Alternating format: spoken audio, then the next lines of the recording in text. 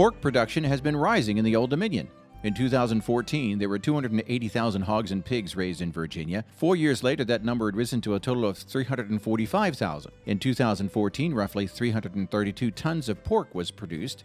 In 2018, that had risen to more than 433 tons. Virtually all pork production in Virginia is through integrated companies like Smithfield Foods, the world's largest meat-producing company. That means farmers don't own the hogs. They raise them under contract for the owners who process and sell them. And while Virginia hams are tasty, processed meats are the state's top pork product.